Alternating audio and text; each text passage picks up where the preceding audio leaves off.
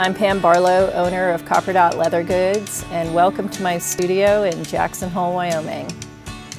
There are a lot of natural variations in the texture of the leather.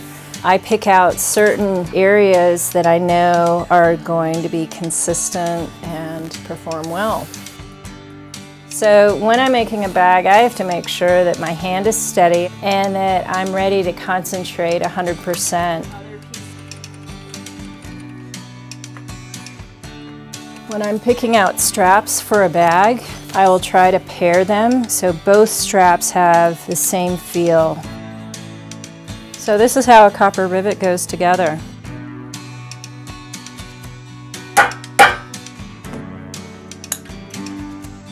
And then I finish off what I've nipped off there, which is sharp, with a little end piece there that makes it like a dome.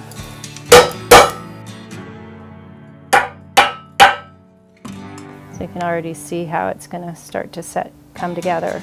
So we're now in the final steps. So right now I'm going to stitch the pocket down in the top seam, and I'll stitch the sides. Getting close. Okay, now I'll put these guys on.